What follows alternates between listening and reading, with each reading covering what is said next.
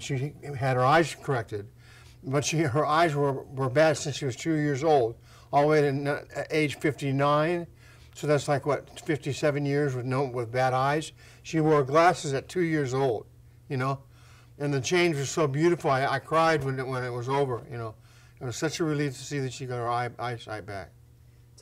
Only, I would say, suggest anybody out there who wants to get their eyes corrected, have no fear. Barry Seibel operation is 99% successful with his patients.